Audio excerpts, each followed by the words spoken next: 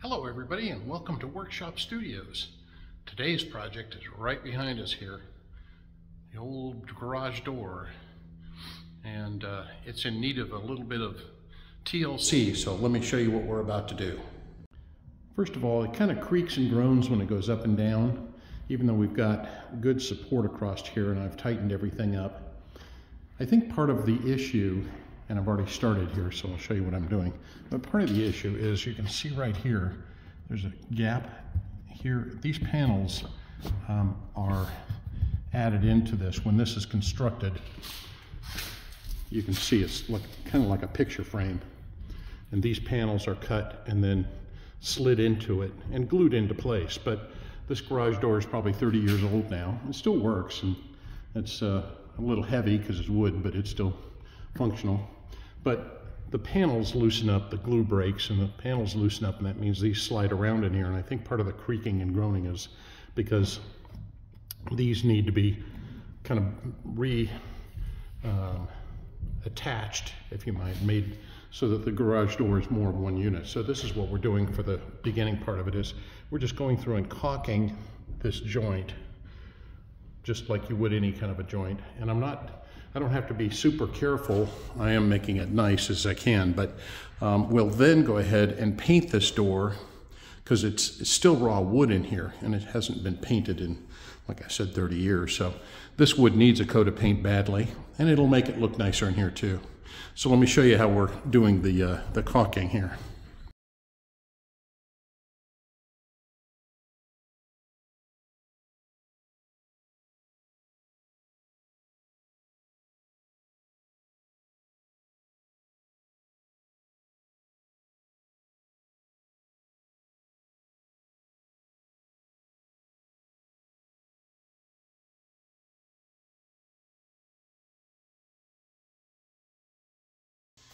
All right, everybody, let's get real. The garage door, I just don't think it's going to be repairable. And I'm going to show you why I think that. After all of this work I've gone to before I paint it, that's because that was the idea, to finally paint the inside. I'm going to show you and let you listen to something, so hang on just a second.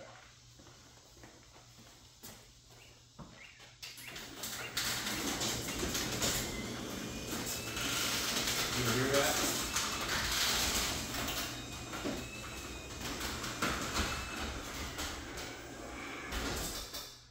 That's just way too noisy still. And that's after replacing the guides up there with nylon guides, and that helped. That's after putting all that caulking around in the middle. You remember that part, obviously. That's after putting that extra brace on there to try and keep it from sagging and creaking. That didn't help either. So I think we've reached a point to say it's time to consider a new garage door. And I'll tell you the goods, if you want, the good, bad, and the ugly, but it's mostly just good. All right, so I may have said this already, so pardon me if I have, but the construction of this door, it's not bad. It is a wood garage door. It's all wood. And there are different construction techniques nowadays. But what it is really is, it's a raised wood system, and it's the same on the outside as the in, is you have these rails around and you have this press board in between. So it leaves you with this raised look on it, which is great. It's very pretty, but a couple of things go wrong is over time, these panels start to loosen up and they'll slide around, and I'll get up close and show you. But even with caulking them, trying to glue them into place and to seal them, some of these have broken.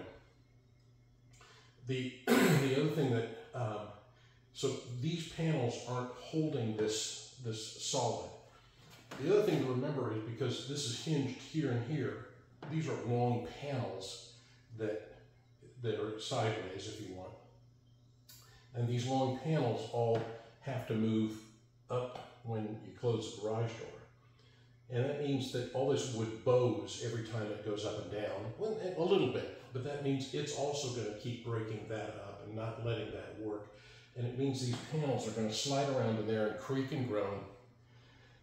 Thirdly, is that nowadays, and today is July 4th. Happy July 4th, everybody. That means that here where we live, it's easily in the 90s, mid-90s, and humid. And the garage is almost always the same temp or higher than outside because it traps the heat in here. And this door has no R value to it, no insulation value to it at all. It's zero, basically. Plus, up top, there's a big gap in there that is not sealed. So we have gone ahead and purchased a new garage door, and I'll show you what that looks like when it gets installed. But before it does, I'll tell you that the R value on the new garage door is going to be something like R19. Now, that's really good. It's not the same as a full wall, you know, when you've got that much insulation in a wall versus that much in a garage door, but it's much better than this. The new install will seal the door all the way around, so it actually keeps this space in the garage as more controlled. And because this garage is on slab, which most are, this is going to keep us cooler because the slab is connected to the ground. That's how it works. The other thing is that the way the new garage doors are made, at least the ones we're going to buy, is they're steel on either side. So that it's the same construction. In fact, it'll look very much like this one. It's a long panel, but that panel is two pieces of steel. I'll show you this way. Two pieces of steel on the inside and the outside. And they've injected hard foam in between those two pieces of steel, which glues that whole thing together. So that panel is really acting as one structural unit that goes across. And I suspect that that keeps it from being too noisy as well. So, and then lastly, they're going to put new, whole new rails and new rollers and everything. And I'm hoping that those are also going to make a difference and make it quieter. And a new spring up top. You can't see it here, but there'll be a new spring. So the question comes, when do you fix something and when do you replace something? That's a hard one sometimes, at least for me. Some of you out there may say, oh, I'm never going to fix that, just replace it.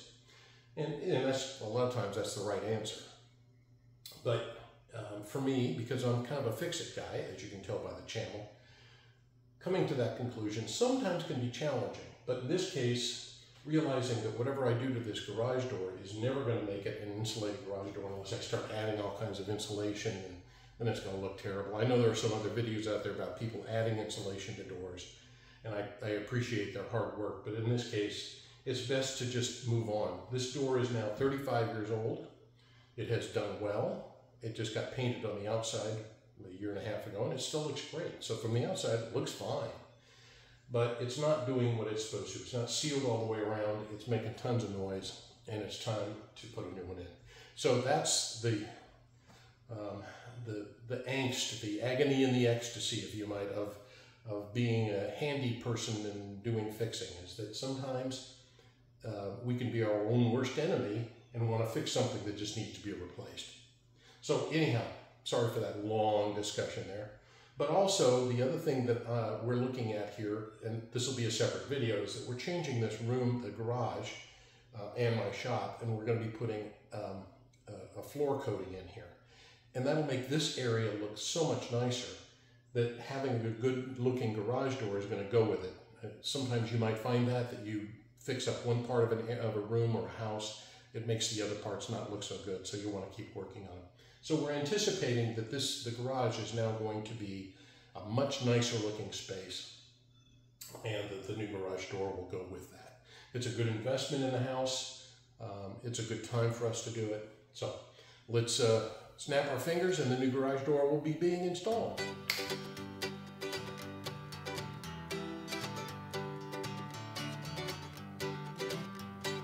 Some glad morning when this life is over, I'll fly away to my home on God's celestial shore.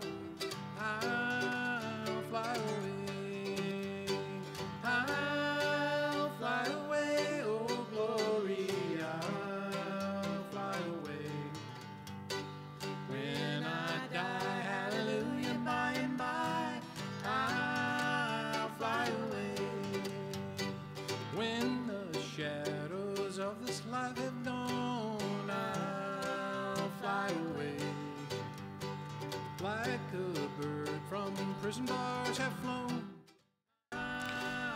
All right, so there it is, all done. So much quieter.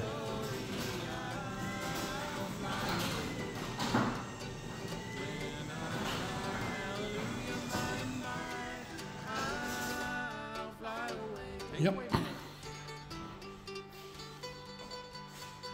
Very good.